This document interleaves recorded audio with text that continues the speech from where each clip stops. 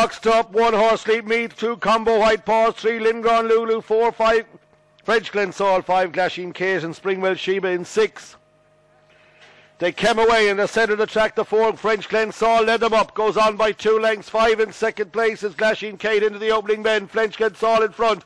GLASHEEN KATE on the inside now, switching into 6. SPRINGWELL SHEBA to go and throw out a challenge and go on. At halfway, SPRINGWELL SHEBA led by half a length. GLASHEEN KATE the 5 in second place. Back in third, the 4 French Glensauls.